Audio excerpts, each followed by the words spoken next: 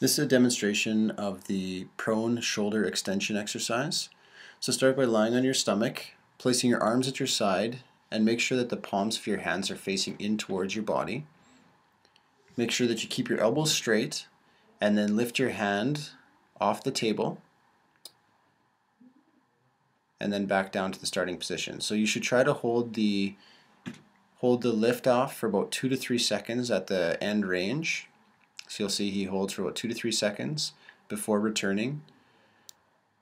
And then this will be completed for about 8 to 10 repetitions and 3 sets with a goal of increasing your range up to about 30 degrees of shoulder extension during this phase of the exercise program.